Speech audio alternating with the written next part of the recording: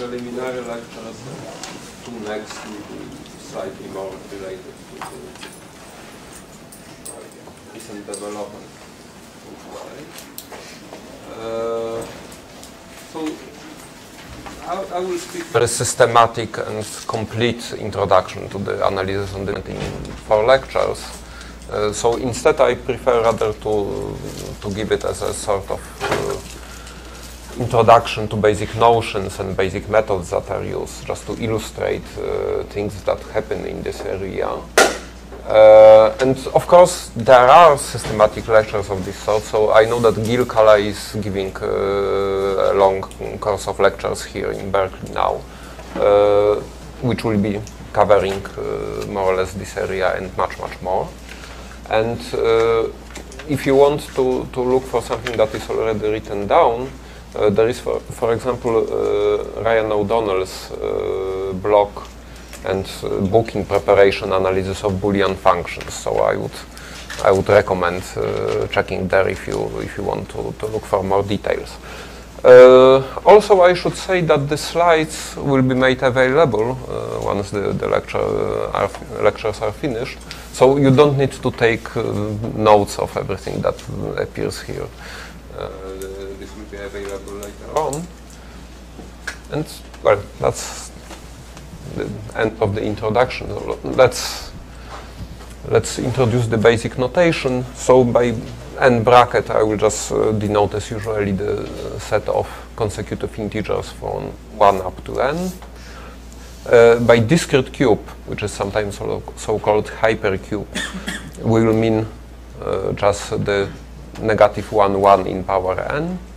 And we'll equip it with a normalized counting measure, which is a probability measure. And this, of course, is a product probability measures. We take the measure assigning probabilities 1/2 and 1/2 to both elements of the 2 element set negative 1, and then we just take the product measure, right? So this is the same as normalized counting measure. And if we look at this structure as a Haar group, just as a compact group with pointwise multiplication, then this will be the same as Haar measure for this natural structure. Okay. So quite many things that I will discuss can be extended in a reasonable way, at least as long as n is finite, to more general product probability spaces, and also quite often things may be extended either on the cube or on more general product probability spaces, even to the case of infinite products, and sometimes even uncountable products, but I will not go in this direction. For many reasons. The basic reason is that I want to give a very simple presentation, very elementary presentation, just to make those of you who are not very familiar with these notions more acquainted with them. And therefore I don't want to go into technicalities. But most of these things can be extended in various directions. Okay? On the cube, we can also consider the standard Hamming's metric. So the distance between 2 points, x and y, 2 vertices, is just number of coordinates on which these 2 vertices differ, which is obviously the same as the L1 norm normalized by a factor of 2. Okay, so this is again the standard thing.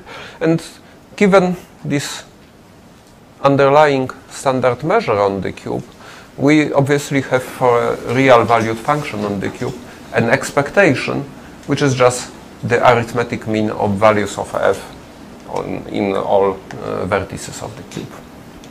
So this is our basic notation. So today's lecture, today's discussions will be mostly related to L2 structure, to things that are related to the scalar product structure that we can introduce on the space of all functions, real valued functions on the cube. So the natural scalar product is obviously defined as follows. We take just the pointwise product of functions and compute expectation. So this is just normalized sum of the products of values of functions in all points of the cube. And also we introduce some other norms, not only second norm, but also pth norm. We just take the expectation of the pth power of the function f and take the pth roof. So we can define this for any positive p.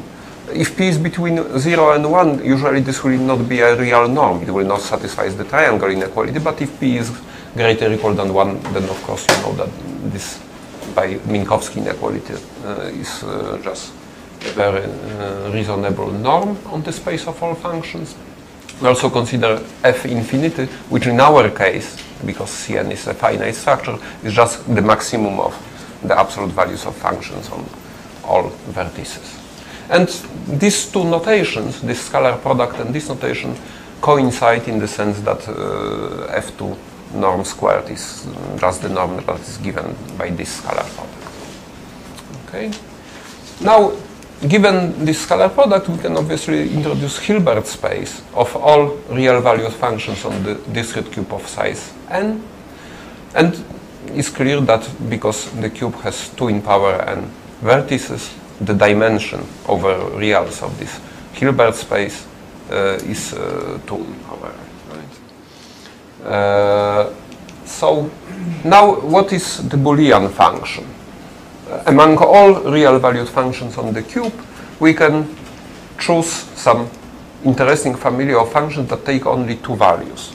And both in the case of the discrete cube and in the case of the values that are taken, there are many choices. So sometimes people would use 0, 1 in power n cube and 0, 1 as values. For most of our purposes, for analytic point of view, it's more convenient. Just formulas get simpler to take a symmetric cube, negative 1, 1 in power n, and also for the values of the Boolean function, it's more convenient to take negative 1 and 1. Okay, but it's just a matter of aesthetics. Obviously, by some easy change of notation, one can switch from one description to another. I will keep to this way of describing things. So for me, a Boolean function will be a function that takes values negative 1 and positive 1. Okay, and obviously there are many reasons to study such functions. I will just mention a few of them. So one of them is just theoretical computer science, right? You have an algorithm which takes input of n bits and produces 1 bit as its output, right? So this is the very basic thing that happens, and you want to analyze such functions to understand their structure. Another thing comes from the branch of microeconomy that is called social choice theory. Gilka Lai, for example, made many contributions to this theory. And this can be viewed as sort of voting. So you have n voters, which are distinguishable, and each of them is voting either yes or no, negative 1, 1. And then you want to have some algorithm deciding about the outcome of election between 2 candidates, negative 1 and positive 1, based on how these n voters actually voted, right? So any such setting saying what is the rule, how to compute from individual votings decisions the general outcome, every such thing will be a Boolean function. And again, you may study different properties of such functions, trying to optimize some things that economists or sociologists want to optimize in such situations. Right? Obviously, voting is just a metaphor, right? It's not only about voting, but about all sorts of decision making in microeconomy, whenever you have some binary choice. And again, here there are many simplifications in this model. For example, quite often you have more than 2 outcomes, right? So this is just a first approach to such problems. Usually the space of values, possible values, may be like 5 elements, for example, in many practical problems. But to start with, this is a very natural thing, just modeling such things as a binary choice between 2 alternatives. Okay, the third natural way to view the Boolean function is combinatorics. And we can just view such functions as family of subsets of the set of integers from 1 up to n. Right? You have some n-element set, and you consider some family of its subsets. So this can be encoded in the form of a Boolean function. And there is one-to-one correspondence, right? Because we have obviously a correspondence between a single subset of this set to the vertex of the cube, right? You just look at the coordinates and you say that coordinates that are -1 mean that these numbers fall into the subset, and you exclude all the other indices, right? So there is one-to-one correspondence between subsets of an element set and vertices of the cube, and therefore Boolean function just tells you what family of subsets you choose, right? So this is another natural motivation for studying Boolean functions on the discrete cube, just to understand the combinatorics. Okay. So now the very basic example of Boolean function and very useful one is a Walsh function. So there are 2 in power n Walsh functions that appeared also in Adam's talk, the previous talk today, and they were called parity functions there. So I will use the name Walsh function because in mathematical community I think it's more common. So given a subset of bracket n, we define a function of the discrete cube just by taking the product of all coordinates of the point x which fall into the set S. Okay? So this is just a multilinear function if you want to view the cube as a subset of Rn. Right? You have n-dimensional cube, you can view it in a natural way as a subset of Rn, and then this is just a multilinear function or a monomial, if you like. And of course, natural convention is that if S is the empty set, then the respective Walsh function is constant equal to 1 on the whole cube. Okay. So now in literature, quite often the Walsh functions that are indexed by the singletons, by the sets containing only one element, I, they will be quite often described as RIs, and they will be called Rademacher sequence, or Rademacher variables, or in probabilistic languages, independent symmetric plus minus 1 Bernoulli random variables, right? This is yet another way to view the discrete cube that was in fact mentioned in the very beginning. We can view the discrete cube just as a product probability space, and then RIs are nothing else than coordinate projections. So we are reading the marginal measures, right? So because this is a product measures, these projections will be independent random variables. Okay, so this is just many ways of seeing the discrete cube and structures related to it. Yet there is yet another approach to the discrete cube. You can just view the discrete cube, as I told you before, as a subset of Rn, and just consider the discrete cube as a set of vertices, the set of extreme points of the solid cube. And this approach would come rather from functional analysis from convex geometry, and also this way of viewing the cube had some impact on the development of the theory. Right? So there are many overlapping ways to view these things, and this is useful to somehow keep in mind all possible ways to view the same thing from different angles. Okay. So now orthonormality, that also was discussed by Adam. So we have the following property, that expectation of the Walsh functions is equal to 0 whenever S is different from the empty set. And of course, if we have the Walsh index by empty set, it's identically 1, so the expectation is 1. This is trivial, just because, as we have said a moment ago, the Walsh function is the product of independent random variables, right? So expectation of the product of independent random variables is product of expectations, and of course each of Rademacher's has expectation 0, right? So the only way to get non-zero expectation is just when the product itself is empty. So this is a trivial observation. Another trivial observation that was already mentioned by Adam but I will just give more detailed explanation to that, is orthonormality of Walsh functions. So if you take a pointwise product as just as a functions on the cube of two Walsh functions, Ws and Wt, what you get is the Walsh index by the symmetric difference of the sets S and T. This is trivial on the example which I give here. You just take, for example, Walsh index by the set 1, 2 and set 2, 3.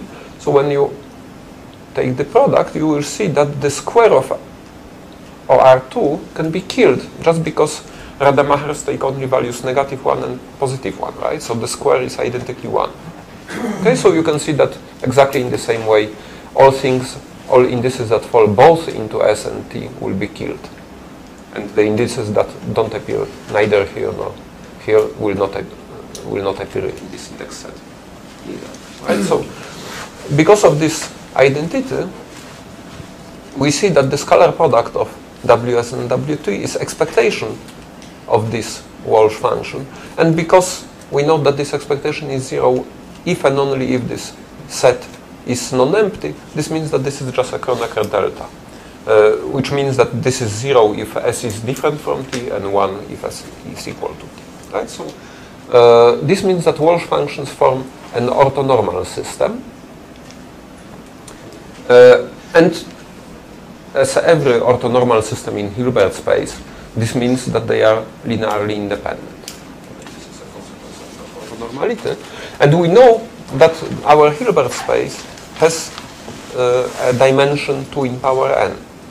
Right? So we have independent set of vectors of cardinality 2 in power n in the Hilbert space of the same dimension. So this means that this is just a basis. Okay?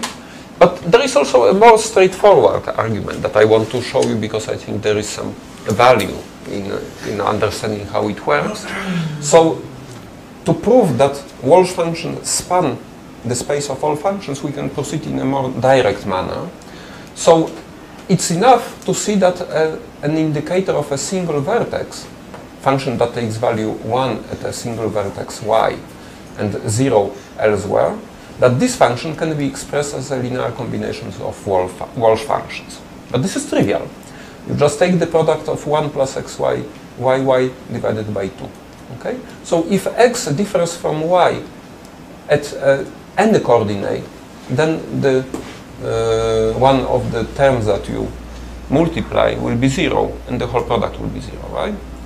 So this product will be non-zero if and only if x and y match on all coordinates, but then all terms will be 1 and the product will be equal to 1. Okay, so this is a trivial identity.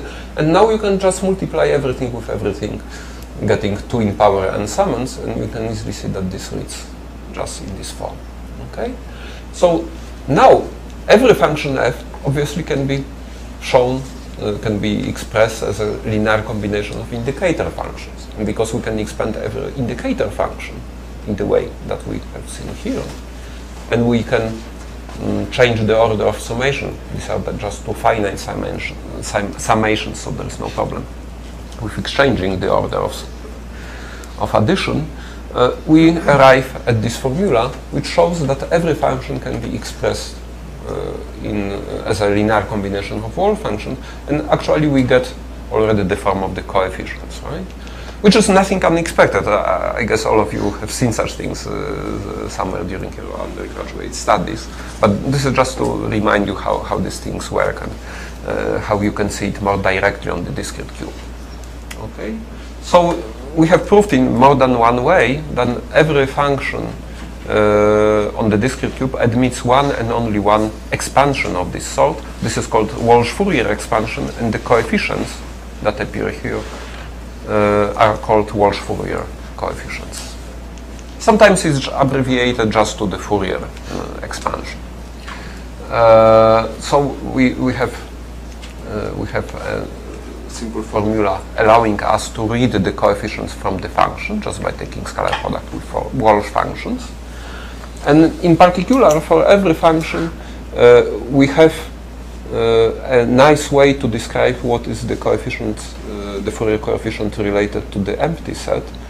This is, by definition, the scalar product with Walsh index by the empty set, which is just the constant function 1. So this is just expectation. This is a thing that you should remember, that expectation of function is encoded in the Fourier coefficients related to the empty set. And the second thing that was mentioned by Adam in his talk is the Plancherel identity, which says that the expectation of the square of f is the sum of squares of all Fourier coefficients. And let me just recall the standard proof of this fact. This expectation is nothing else than the scalar product of f with itself. We expand f into the Walsh Fourier expansion. Here we do the same, just we denote the summation index differently. Now we use linearity of the scalar product and we interchange the summation order. Okay. And now we know that this scalar product is equal to 1 when s is equal to t, and it's equal to 0 otherwise. So that's the end. Right? So this is very standard thing that all of you have seen at harmonic analysis class 4. Okay. So now let me just say in few words something that I will totally skip in all my lectures. That this is a very special case of more general theory that is called LCA theory. So people realized, of course, quite long ago that you can do Fourier transform and all sort of harmonic analysis not only on real line or unit circle or integers or negative 1, 1, but more generally on locally compact abelian groups. And there is whole theory, some parts of it quite complicated, describing how to do all the stuff, including Fourier transform and expansions in different settings. So Cn, the discrete cube, is just a very special case of this locally compact abelian group setting. More interesting from this theoretical point of view perspective, the more interesting thing is Cantor group when n is infinity, and in fact you can consider either countable infinite product or even in some branches of topology or harmonical analysis people would be interested in taking the structure with product of uncountably many two-point spaces, right? Still this will be a compact thing with the standard product topology by Tikhonov theorem, and still you can do analysis on it. Of course there are some problems with measurability then, and in most settings you can only consider functions that live on the space that is the uncountable product of two-point spaces, but actually the values of these functions depend only on countably many coordinates, right? So this is sort of cheating. Only for such functions you can really get measurability and do real analysis. But still, from topological or functional analytic point of view, considering such spaces is sometimes interesting. They can serve as examples in some nice mathematics. But I will completely drop this thing. I will not talk about that. I want to keep to the finite dimensional simple setting. This is just to tell you that such things exist. Also, from this perspective, it's interesting to note that Cn, the discrete cube with group structure, when you consider just point-wise, coordinate-wise multiplication as the group action on this set. From this point of view, and from the LCA point of view, this is a self-dual group, which means that when you apply the Fourier transform twice, the Walsh Fourier transform that we just defined a moment ago, 2 times, right? You have a function, you read from this function the set of the Fourier coefficients. This is again a function that can be viewed as a function defined on the discrete cube, right? You have 2 in power n subsets, and we know that we can identify subsets of the bracket n with vertices of the discrete cube, and when we do that, we get a new function that again lives on the discrete cube, so we can take the Fourier transform again, right? Or we can think about how to take the inverse Fourier transform to get our function f back. So when you look at this, you will see that actually this transform applied twice returns you something very similar to your function, up to some reflection and rescaling. And remember that with classical Fourier transform on real line, you also have some constant factor jumping out and a reflection problem, right? So this is the general thing in this setting. And this is again just the special case of this LCA theory that I want to too much. Okay. Krzysztof? So, yes? Does the LCA framework capture Fourier analysis on Gaussian space, say? I guess so. It just depends what you call LCA setting, right? Just because they start with the structure without any measure underlying it, and then they consider Haar measure, right? So if you do it this way, then you would need some group action such that the Haar measure would be Gaussian measure. So directly I don't see anything of this sort. But then you can view the Gaussian space as a sort of limit thing, right? So in convex geometry, for example, it's quite common way of seeing the Gaussian space as a projection from high-dimensional spheres, right? And on high-dimensional spheres, of course, you have action of groups and Haar measure and so on. So in proper sense, Gaussian measure can be viewed as a Haar measure, as a projection of Haar measure at least, right? So of course, the answer is positive if you phrase it properly.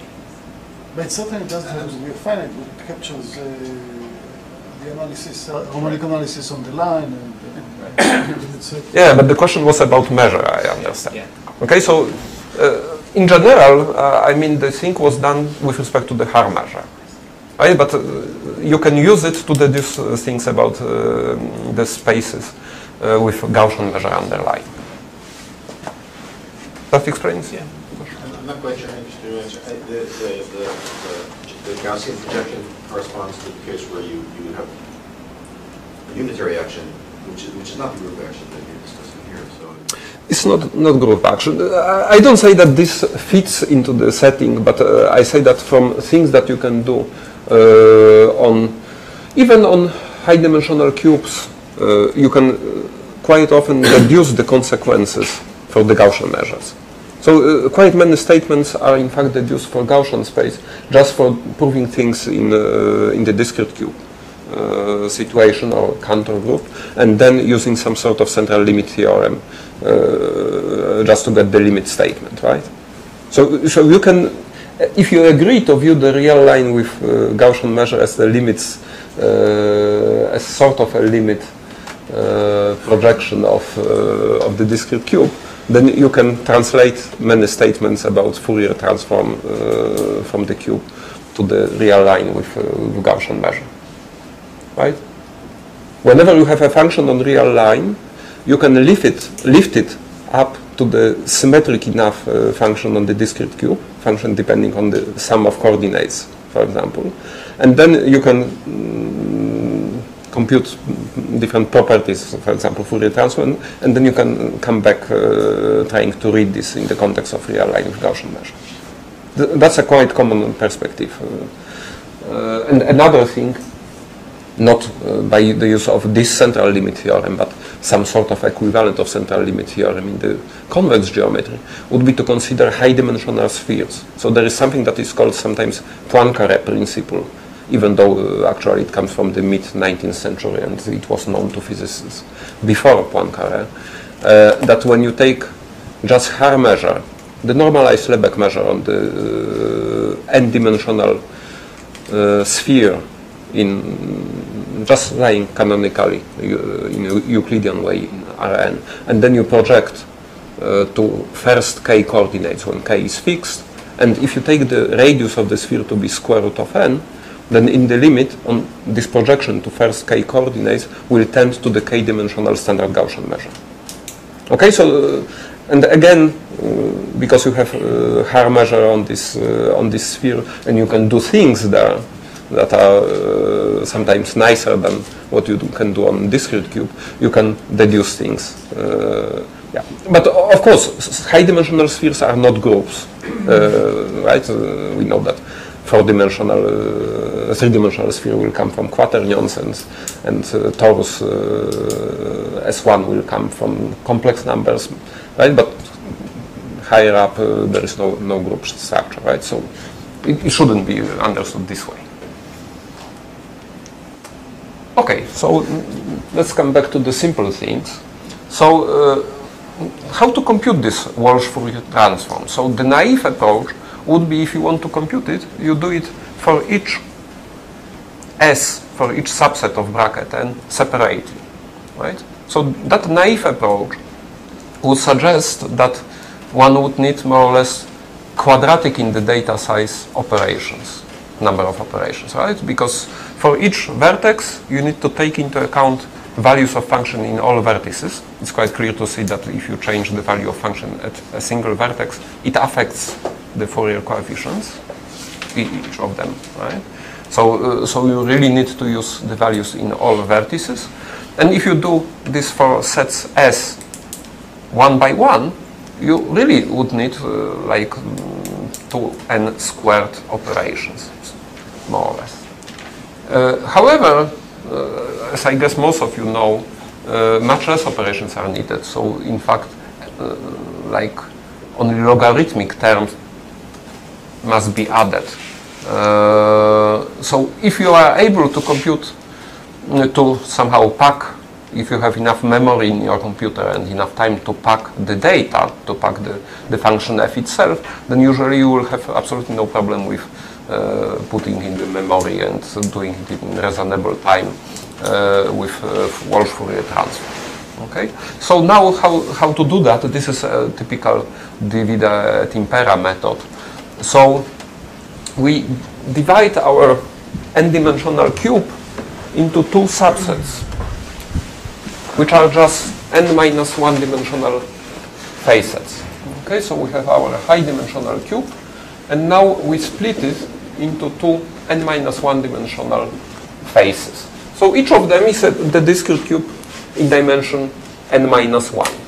So assume that you can compute the Walsh Fourier transform of the function restricted to this face and the Walsh Fourier transform of the function restricted to this face. Okay? So then this is an easy exercise, and I would advise it to all of you who don't see it now, to all those of you who are not experienced with that sort of thing. I'm not sure whether there is a single person in the audience who wouldn't know that, but just in case. This easy exercise is that you can put together the Walsh Fourier function, Walsh Fourier expansion of this function and Walsh Fourier expansion of this function, and from these two things you get the Walsh Fourier transform of the whole function on the whole cube. And in fact, you need very simple operation, only addition, subtraction, and division by 2. So if you want to implement it in a computer, this is very trivial. So now, if we denote by tau n the number of operations needed to compute the Walsh Fourier transform on Cn, then we have is a bound of this sort, right? We split into two faces of lower dimension, and then to put them together we need some constant times 2 in power n operations. Okay? But then, dividing this inequality by 2 in power n on both sides, we see that the growth of this thing is sublinear, so we have proved that we don't need many operations to do, right? Okay, so just coming back to the thing that I said here, that you can identify the subsets of bracket n with vertices of the cube, and that this is good to see the discrete cube in many different ways. Let me just give you some other simple homework exercise for those of you who are not completely familiar with all of that. Again, my assumption is that when you make a boot camp, there should also be some class about how to tie your shoelaces. So this is more or less what I'm doing here. So assume that you have two families of subsets, A and B, are two families of subsets of bracket n. Some n element set and two families of its subsets. And then we can do something that I will call parity check, sort of. So given S, that is also the subset of this, we can compute parity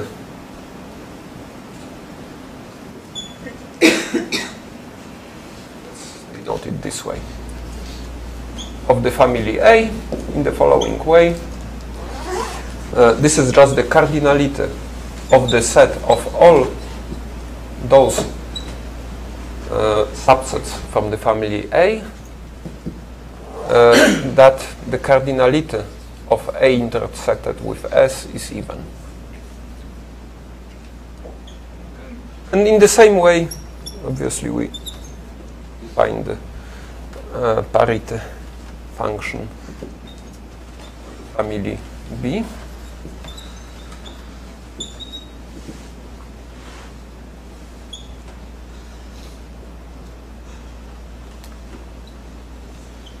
The homework, for those of you who don't see it in this moment, and I'm sure most of you know the answer, is that if for every S the parity checks agree, then this implies that the family, sorry, this is A. These two families of sets are the same. A bit more delicate question that you can ask is, assume that these are not equalities, but you know that PSA minus PSB are in some way small. Small. Whatever this means, you can quantify it somehow. Deduce from it that the A symmetric difference with B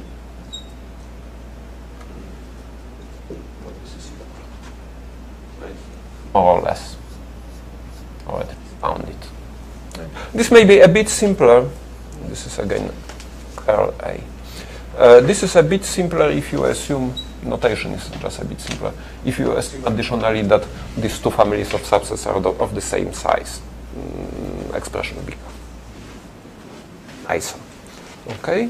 And in fact you can express exactly cardinality of this symmetric difference as a function of these differences, right? So most of you probably see in the second how to do that. Those who don't see, think about it. This is a good exercise about understanding how the discrete cube interpretation in terms of subsets works.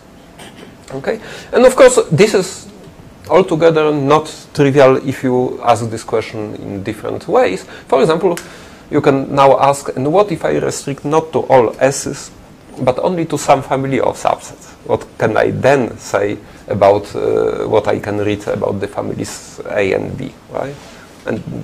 But then it becomes much, much more complicated. This is just to tell you that this is the easy beginning of things that are not that easy after all. Okay, so now let's proceed.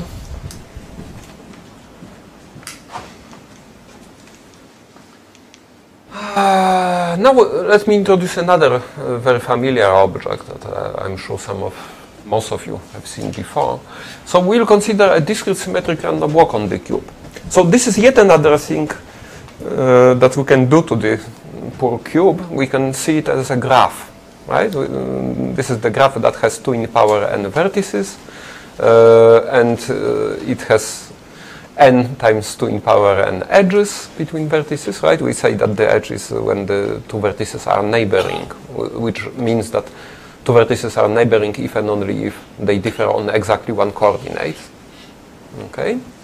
And now we can consider a Markov chain, a random walk on this graph. So for the simplicity, we'll start random walk which begins in the point 1, 1, 1, 1, 1. So we start at this vertex at the time t equal to 0. The time is discrete. The time changes every second. It's discrete and takes only positive non-negative integer values.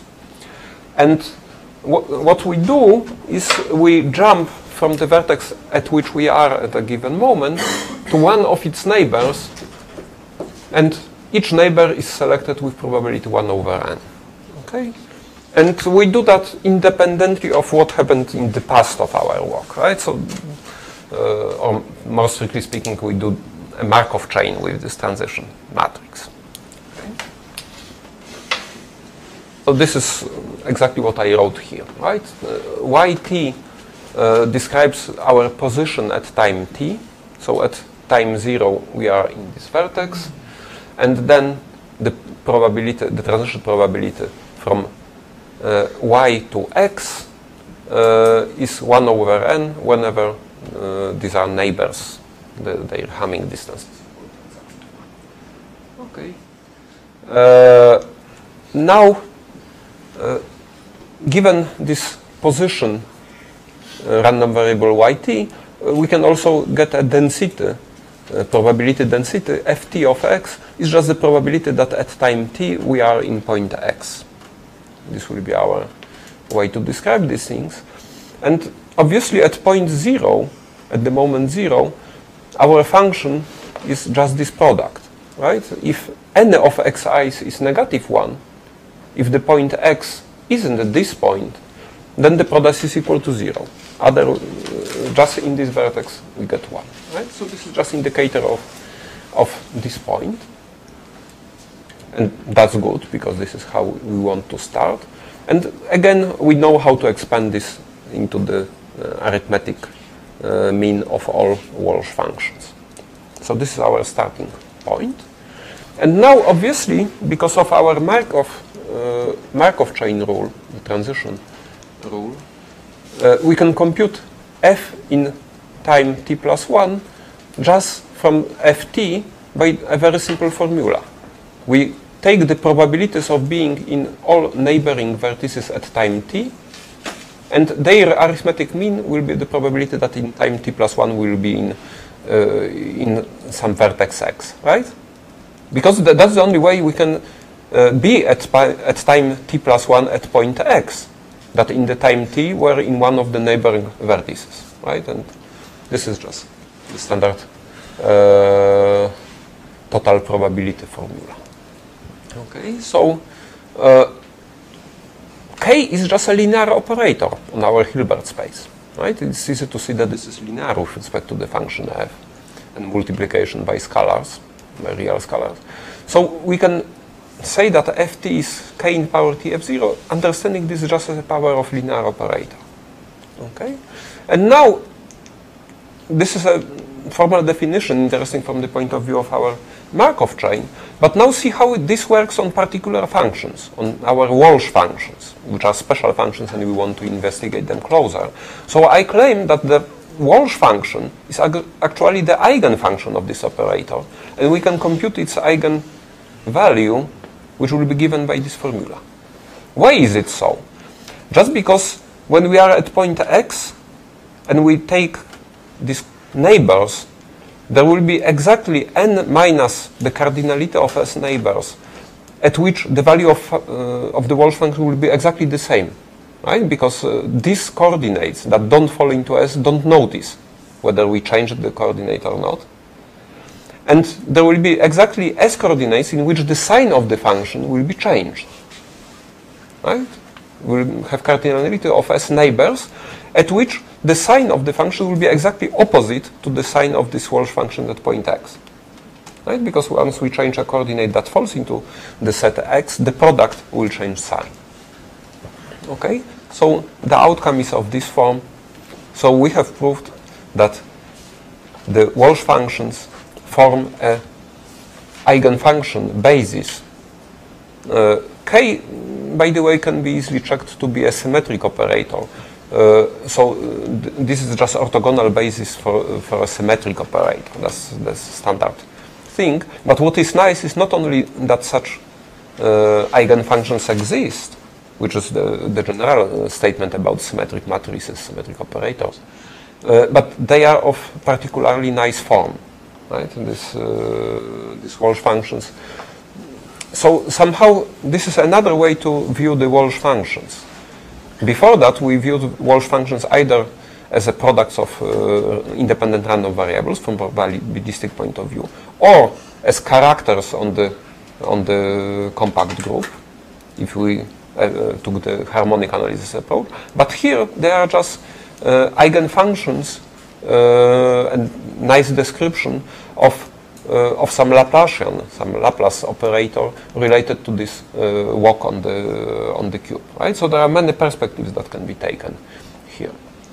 Okay, and this is just a technical terminology. In the language of harmonic analysis, K would be called a multiplier, just because the way K acts on the functions can be described by understanding how it multiplies the elements of the standard basis, WS, right? So this is a standard multiplier operator.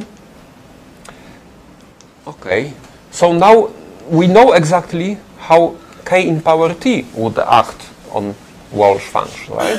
This is eigenfunction. We know the eigenvalue, so the thing will just be in power T. Sorry, there is a typo here. There should be WS at this point. It's WS missing. And therefore, the function ft, which is what happens after time t with our point, right? This is the density of our point's presence on the cube after time t. This can be described in the following way, right? Just because we remember that f0 was an arithmetic mean of all Walsh functions, right? So because of linearity of the operator kt, we have this expansion. So we have very explicit formula for the presence of our particle that is moving randomly on the cube. Okay, and now notice that these coefficients are strictly less than 1, actually bounded away from 1, unless S is the empty set or S is the whole bracket n. Right? The absolute value of this will be always between -1 and this will be always between -1 and 1, so absolute value will be strictly less than 1, which means that if we subtract these two terms that don't underlie this principle, the term associated with the empty set and the whole bracket n, then the L infinity norm, the maximum norm, can be bounded by this in power t, right? Just because the Walsh functions are Boolean, they are bounded by 1 in absolute value. So we have this bound, and this goes exponentially to 0 when t goes to infinity. Okay, so we have obviously recovered a basic fact from the theory of Markov chain. This is some sort of ergodicity, right? In a very special case and with a very particular, very explicit formula. Okay. Now recall that the Walsh that is related to the empty set is just equal to 1 everywhere, and the Walsh index to by the full bracket n is what is sometimes called parity function, which is just the product of all Rademachers. So this means that in even times, when we have time 2t, when t is integer, this function will tend, and very quickly, exponentially in t, to this function, which is nothing else than the function that is equidistributed on all vertices that have the same parity when you add their coordinates as n, and here it will tend to the other group. So the cube is always a bipartite graph. If we color this vertex in black and neighboring vertices in white and neighboring to them in black and so on, we will just split the cube into two disjoint set of the same cardinality, black and white, so that the black vertices will only have white neighbors and white vertices will only have black neighbors. And that's exactly what happens here. So because we started from the black vertex, in even points of time we can only be in black vertices. So the limiting measure will be equidistributed over all black vertices, and in odd points of time we'll always land up in white vertex and in the end our measure will be equidistributed over the set of wide vertices, right? So this is a very specific case of ergodicity, which is not full ergodicity just because we have this bipartite structure, right, and periodicity involved. So this is what I said. Okay, so now we can modify this example a little bit just to prevent this splitting to two sets of vertices, white and black, just to kill in a way the bipartite structure on the cube. And this is a very standard thing that I guess most of you heard before about. This is called lazy random walk. So we do as before. From each vertex, we move with the equal probability to each of the neighboring vertices, but we add some parameter lambda, which is, say, between 0 and 1/2, and we go to a neighboring vertex with probability lambda divided by n.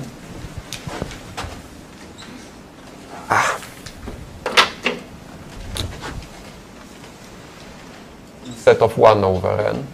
So with probability 1 minus lambda, we stay at the place in which we were in the beginning of our move. Okay.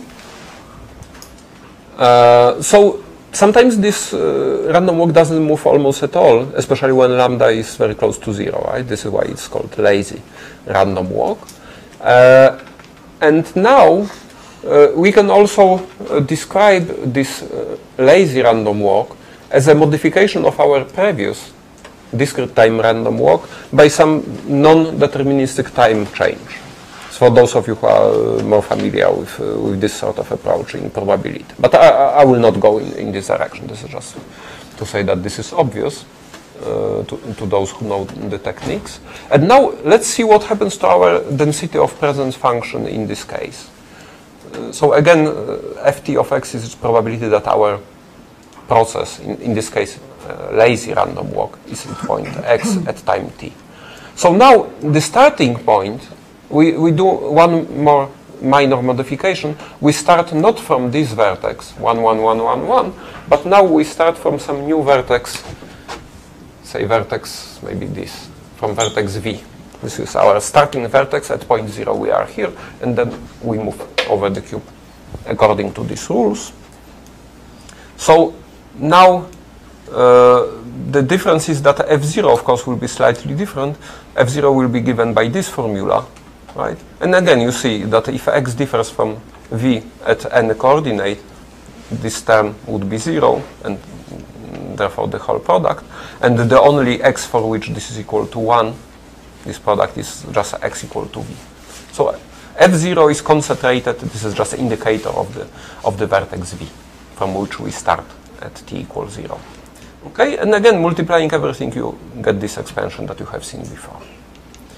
Okay, so now we see that the rule of passing from t to t plus 1 is very similar to the one before, but we have a slightly different operator k lambda, which can be very easily seen to be just a linear combination of the old operator and identity. Right? With probability 1 minus lambda, we don't do anything, so we get identity. And with probability lambda, we do what we did before. Okay? So because we know what are the eigenfunctions and eigenvalues for this, and we know that these are Walsh functions, we can compute easily the eigenvalues for k lambda, and Walsh functions are again eigenfunctions of this operator.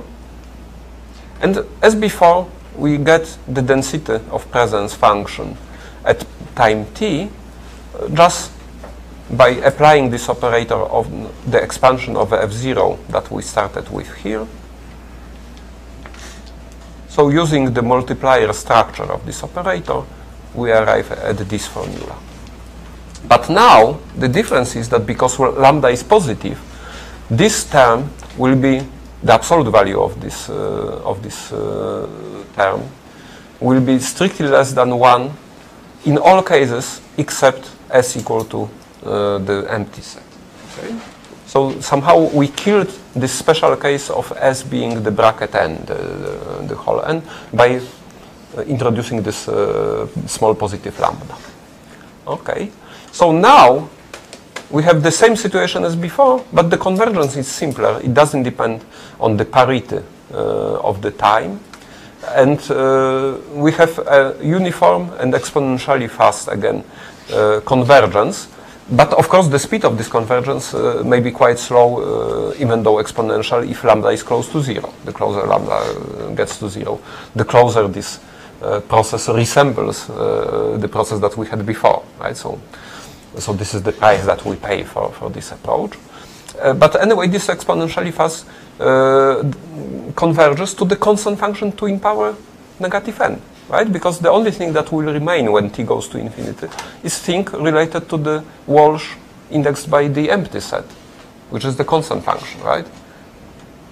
So we'll have in the limit equal probabilities on everywhere, right? So this is the full strength ergodic theorem on the discrete cube, right? Again, with a very precise formula allowing you to control the situation quite well, much better than the usual statements of the ergodic theorem. You have very explicit formula. Most of the math is actually not on the lower levels, but on the middle level that can converge even faster, right? So yeah. Of course, having this formula, you can do much smarter bounds than what I just said, and knowing something more about how this function evolve with time. Yeah. That's the advantage of this formula, that you can actually get much better convergence, and not only in terms of uniform, but also other sorts of convergence, if you like, right? So this is just to keep in the very simple argument setting, but you are obviously right, and that's the main advantage of this approach, that you get full information about the evolution of this density function, and therefore you can control it much better. Okay. Okay, so where does it lead us to? Our direction is to see that actually this lazy walk, when lambda is small, close to 0, almost doesn't move, right? So because of the law of large numbers, it moves only in a lambda fraction of the time moments. And therefore, it's very natural to ask actually what happens not at the time t, but at the time t rescaled by the factor of lambda. That's the natural object, the limiting object that you would like to see. And by easy computation, you take this formula and take just linear change of and so on, you see that when lambda goes to 0, you don't get the trivial thing that we started with, just the standard discrete walk on the cube, but you get something else that is described by this formula. Okay? And now we can do this thing not only for the process starting from the vertex v. Now we can randomize the starting point. We can say that we start from the discrete cube, and our distribution of position in the time 0 is just described by some non-negative function f0, and such that these things add up to 1, which may be read from the empty set Fourier coefficient in the expansion of the function. And we now see that if we have this expansion of our initial distribution, then this rescaled lazy random walk tends, when lambda goes to 0, to such a particular object. And we will see in the future that this is a very canonical thing. But here we first see it appearing as a limiting behavior of the lazy random walk on the cube. Okay? So let me just mention one thing. Just as in real harmonic analysis, it's easy to compute the expectation of function, or the sum of values of function, as here, from the Fourier coefficients. You just take the Fourier coefficient related to the empty set in our case.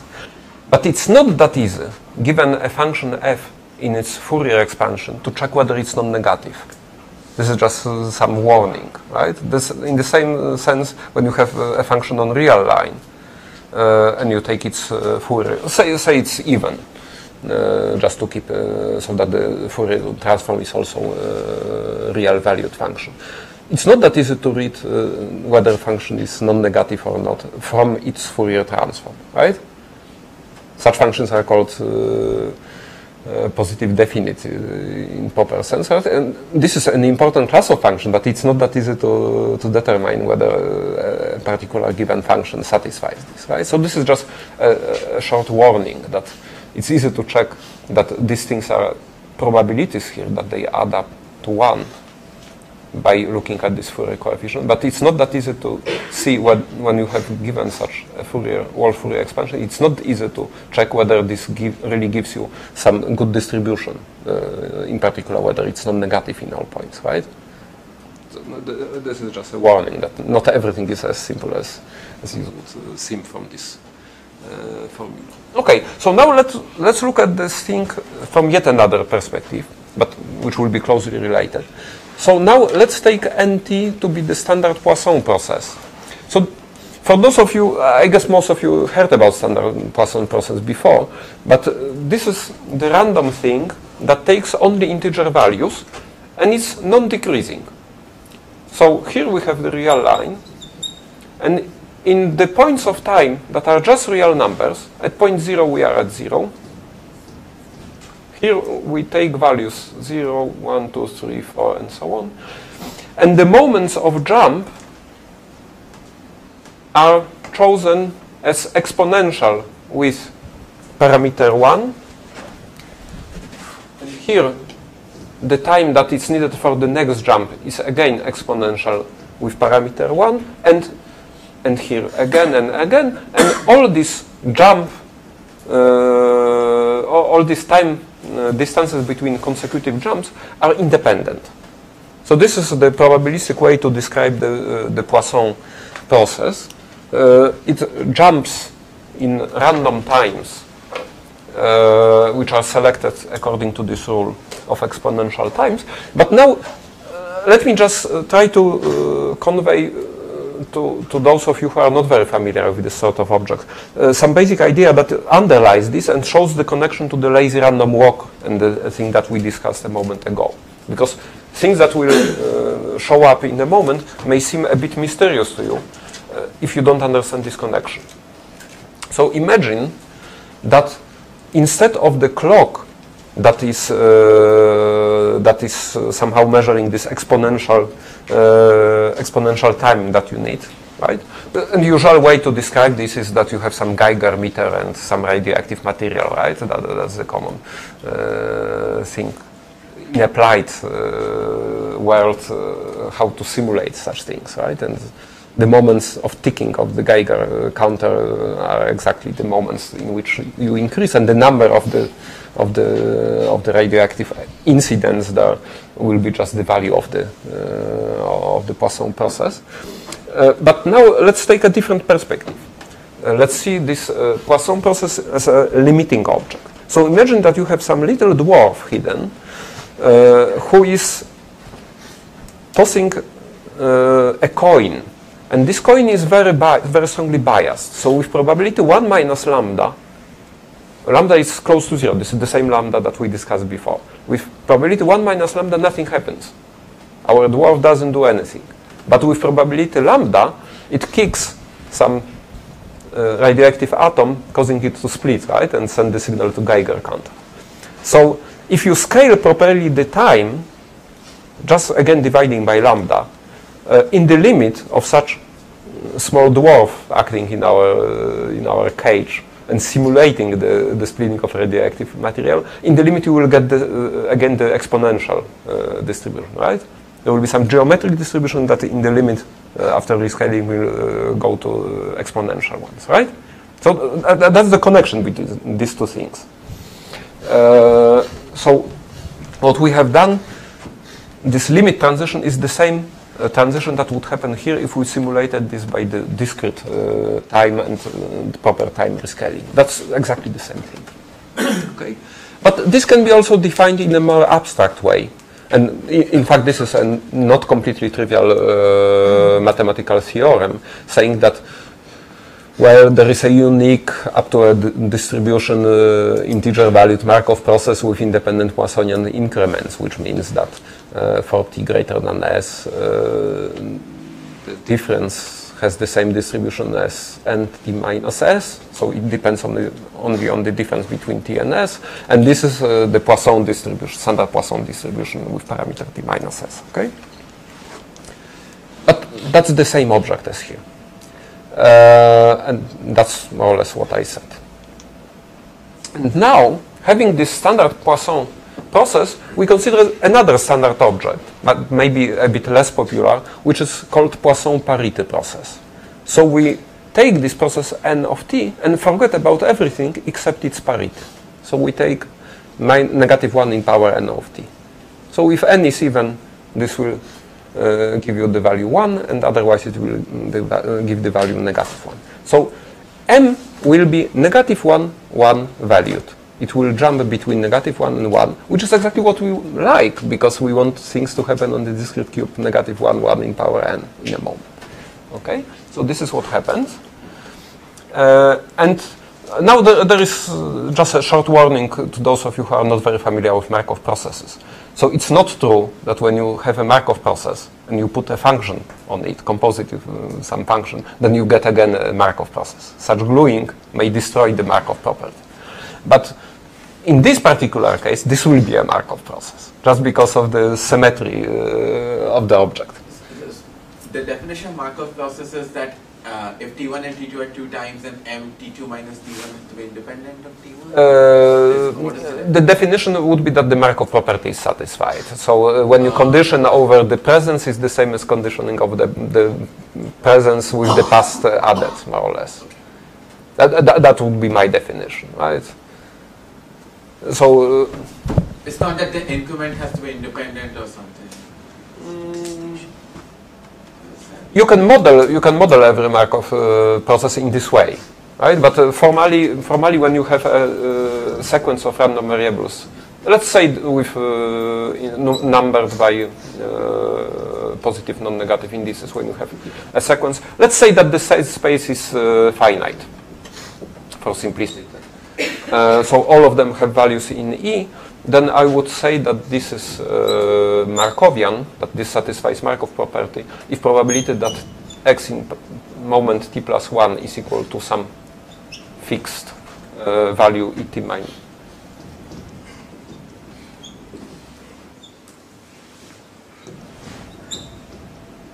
Under condition that xt is equal to et, should be the same as probability xt plus 1.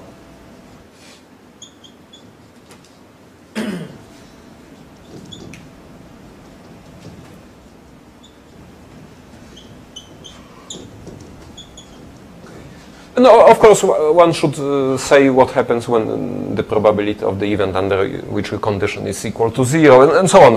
I don't want to get, but basically that is what I mean by the Markov condition. But of course, you can rephrase it in other ways. So if the mapping is a bijection, then of Markov process. If it's a bijection, then obviously it doesn't destroy the Markov property.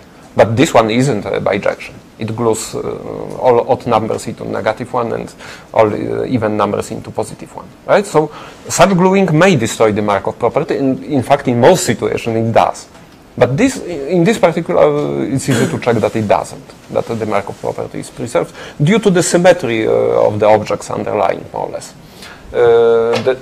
If the transition mechanism, that is the transition matrix that is hidden in this Markov chain, is in a way consistent with the way you glue things, then the Markov property will be preserved. That's the case here. Okay. So now we can actually compute the transition probabilities for this parity Poisson process. So this is a very simple transition rule given. So this is transition from 1 to 1, this is from -1 to -1, and both of them depend only on difference between time t and s, and are given by this formula. And transition from -1 to 1 or 1 to -1, changing the, flipping the sign, is given by this formula. Okay? So let's compute this probability, just to show you that this is easy. This is probability that the difference of the Poisson process, the usual Poisson process between time s and t, is even, under condition that at point s, at time s, this was even. Okay? But now we know that this increment is independent of what happened at the time s. This is just, this conditioning is therefore just equal to probability that this random variable is even. And this you can compute. This is just the Poisson distribution of the set of even numbers, right? So you express it as a sum. You see that this sum is just power series for this plus power series for this. The odd terms will cancel out, and you end up with the neat formula for that, okay? And now you obviously get this probability as 1 minus this probability. They must add up to 1, right? Just because m takes only values negative and positive 1. So from that you get this probability. And of course, for these computations are exactly the same, so I skip this part. Okay.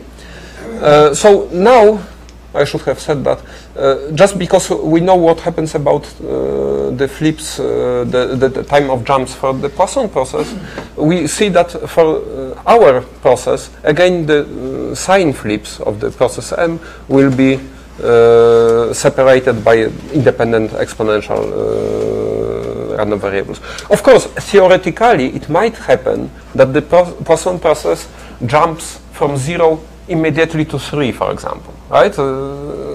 Some constructions allow this sort of behavior, but that would happen only with probability 0, right? So it's negligible from the probabilistic point of view, right?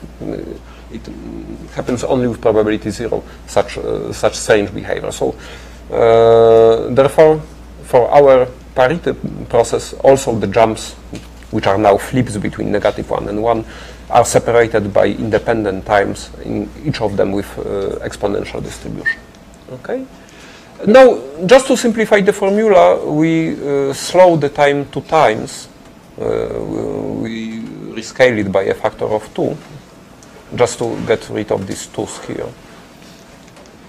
And now, notice that this process is both time and space homogeneous. It's time homogeneous just because it only takes into account what happens as a difference between t and s, and the transition matrix doesn't depend on anything else. But it's also space homogeneous because it doesn't really see the difference between -1 and +1. There was this symmetry of the probability transitions. Right? So this is a very natural object. This is what I mainly want to say, that it's not only defined in a very precise way, but also it's a very natural object. And in fact, such an object, a process flipping between 1 and -1, which underlies these transition rules, this sort of Markov chain, can be constructed completely out of scratch. You don't need to start with a Poisson process. You don't need to have this limiting object. You can do that immediately just by checking that the Chapman-Kolmogorov equations for these transition probabilities hold. So those of you who learned something about stochastic processes know that if you check the Chapman-Kolmogorov equation that will show up in a moment, and they are consistent, they are exactly the way in which the consistency is checked, then by the Kolmogorov consistency, or so-called extension theorem, there is a stochastic process that is realizing, that is a Markov process with this transition structure. Okay, so this is just to show you how use a different method to construct this object.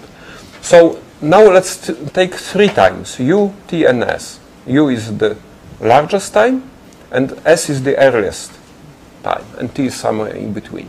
So the Chapman-Kolmogorov thing that we need to check is the following, that the probability of going from x to z in time between s and u, and because of the time homogeneity we need only to check the difference of the times. Probability that we go from x to z in time u minus s, so starting in time s and times u at z, should be given by this total probability formula. So we take all intermediate points between x and z that we had to pass through at time t.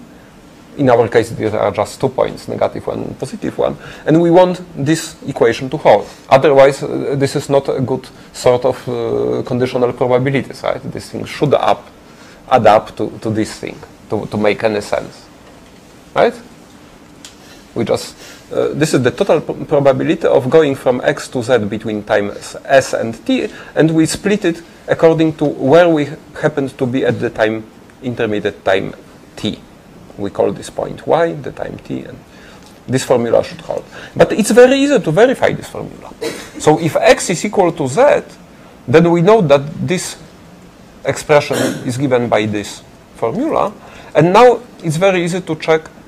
We have 2 points, -1 and 1. So we don't need to really take care about whether x is equal to y or different from y. In one of these 2 expressions, it will be equal, and in the other it will be different.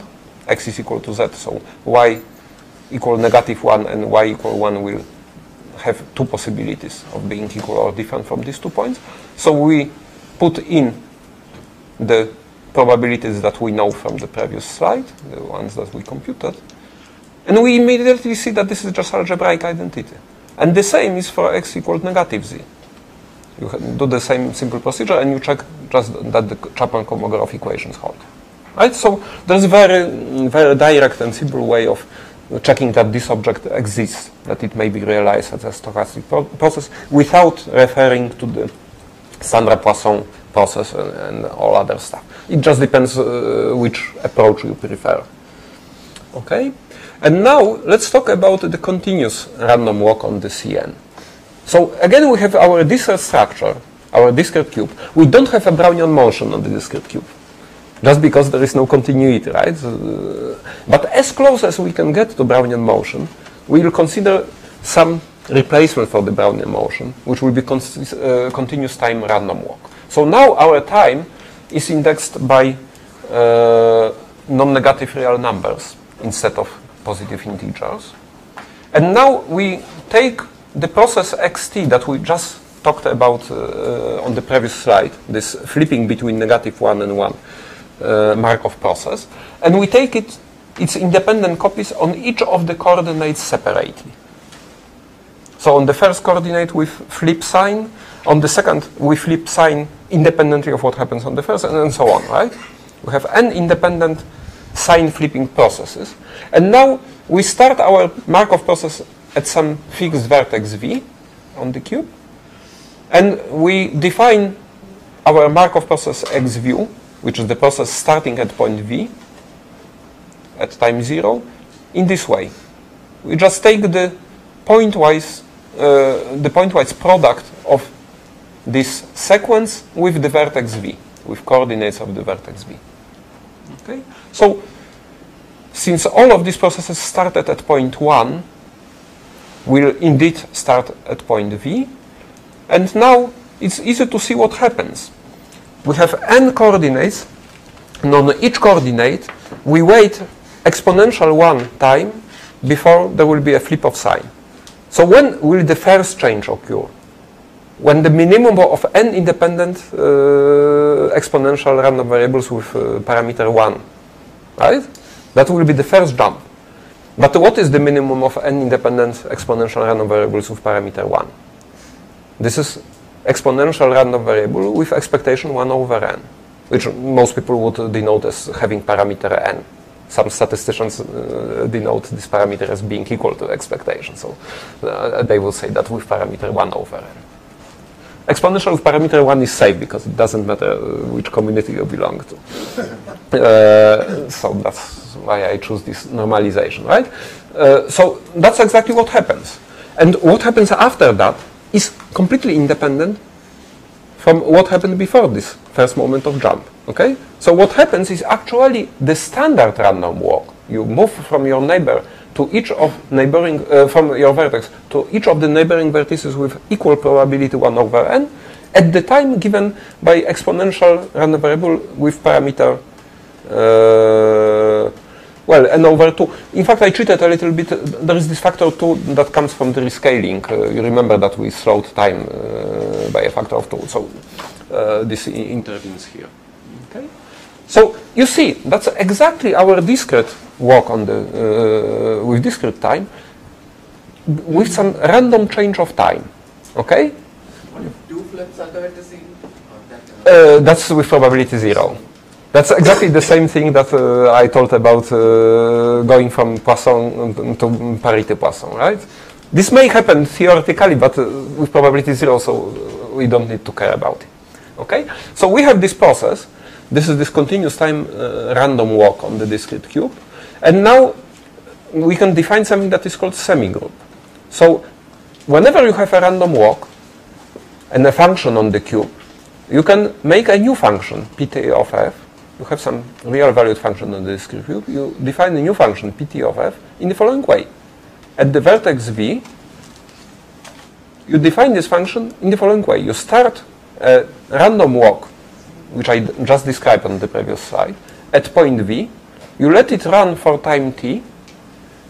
You take value of function f at the hitting point, and then you take expectation over all possible trajectories, right? Over all possible things that could happen. But this is very easy to write it down, right? This is just sum of these transition probabilities from v to x at time t over all in vertices x of the cube, right? This is a very direct formula. So what are the properties of such semigroup? This is obviously linear, right? It depends linearly on the function f. So this is a linear operator. Moreover, if you start with function f that is constant 1, this produces again function that is constant 1. This is obvious, right? You just take expectation of 1 of something, which is just expectation of 1, which is 1. So this is trivial property. And this may be read as the invariance of the underlying measure, but that's a bit cheating just because we additionally need the property that this semigroup is symmetric with respect to this uniform measure on the cube. So I would prefer not to read this condition in these terms. Later on I will tell a bit more about this nuance. Okay? And now another condition. If we start with non-negative function, then of course here we'll average something that is non-negative. So f being non-negative implies that PTF is non-negative almost true, right? And because this is a linear operator, this is actually equivalent to saying that PT preserves the order.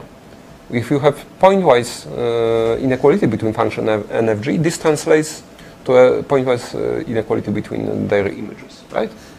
You just take the difference and use linearity of PT. Okay? So we have a semigroup that is order preserving, in particular positivity preserving, and it preserves the function 1. Okay? And now let's check that it satisfies the semigroup property. Is it really correct to call it a semigroup? So semigroup property is this fact, that when you take the composition of operators pt and ps, you should get the operator p with index t plus s. That's the basic property of the semigroup. And also you would like P0 to be identity. So P0 being identity is trivial because at time 0 you just don't move in this process. So you stay at the place you were in the beginning. But this property should be verified. Okay, so let's see. By definition of PT, this is just expectation when you run for time t starting from when you use this semigroup over the point xv of t, right? And you take expectation. So we can write it down as we did before, just as a finite sum.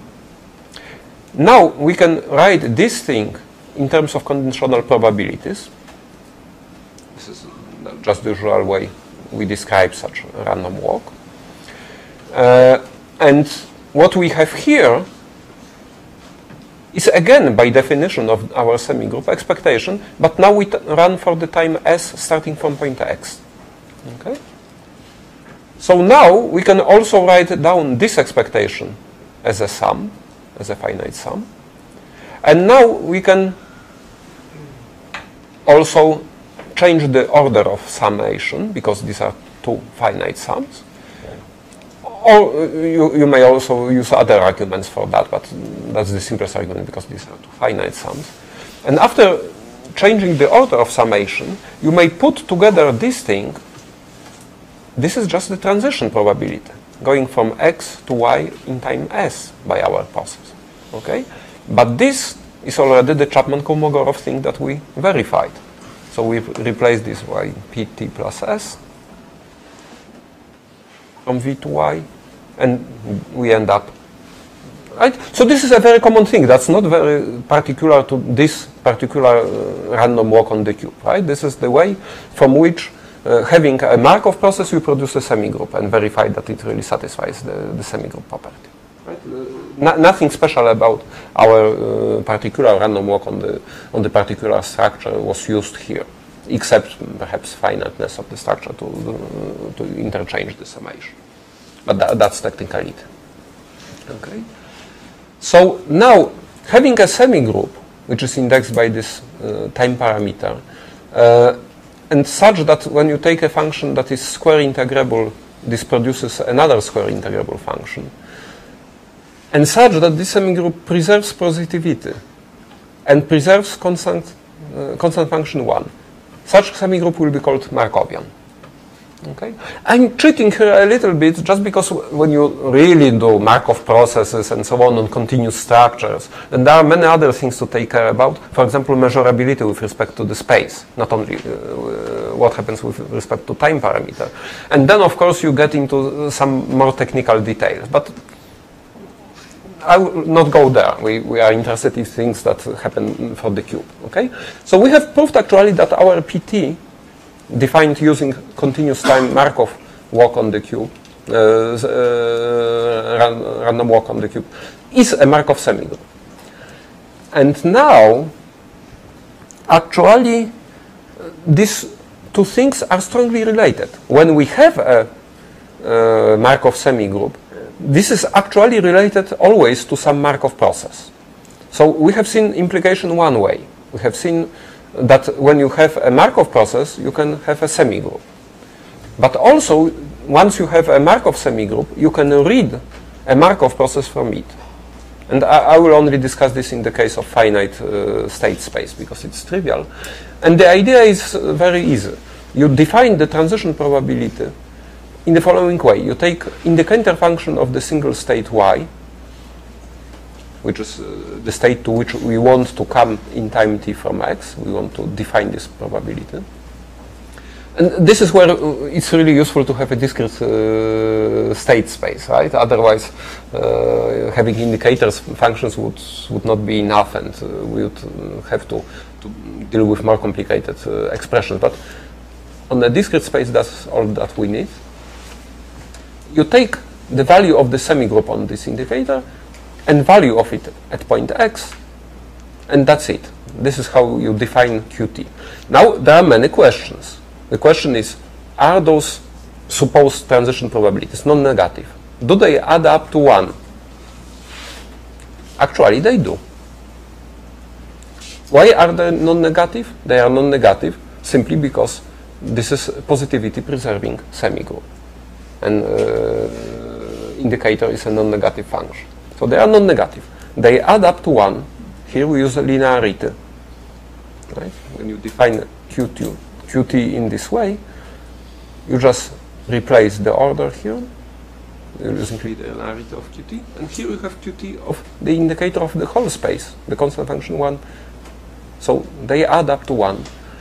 At time equals 0, they are trivially the Kronecker deltas as they should be. So all conditions are easy to verify. And finally, using the same definition but replacing the rule of x and y by y and z, we can write the image of the indicator z under the semigroup in this way, such sum. And using this expression, we can very easily verify that Qt defined in this way satisfy the Chapman-Kolmogorov equation. But I will not stop on. You will get the slides if you cannot do this computation yourself. You will find it in the slides file.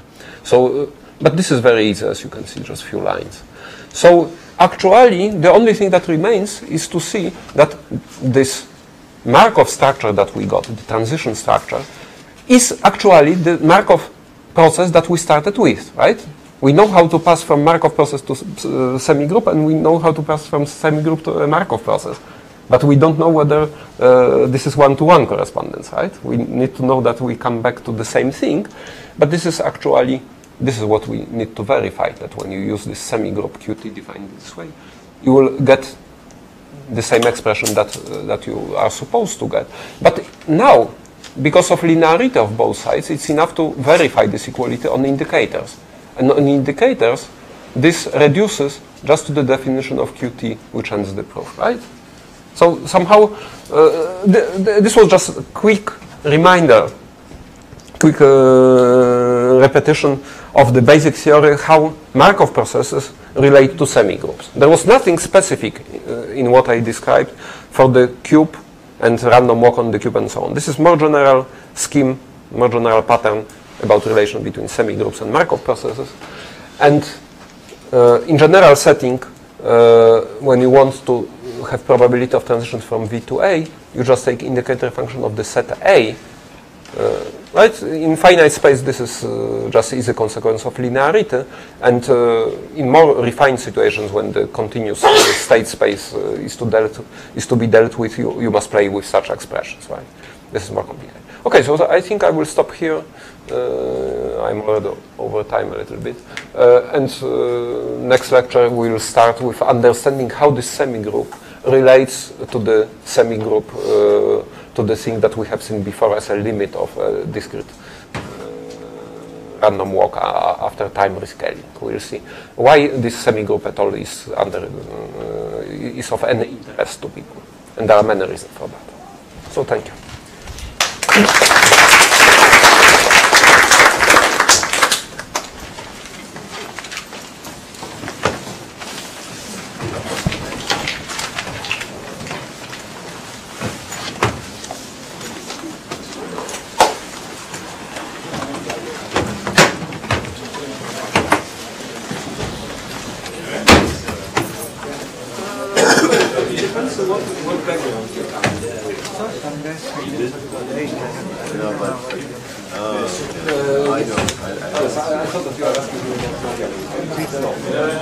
This direction, no. I don't know if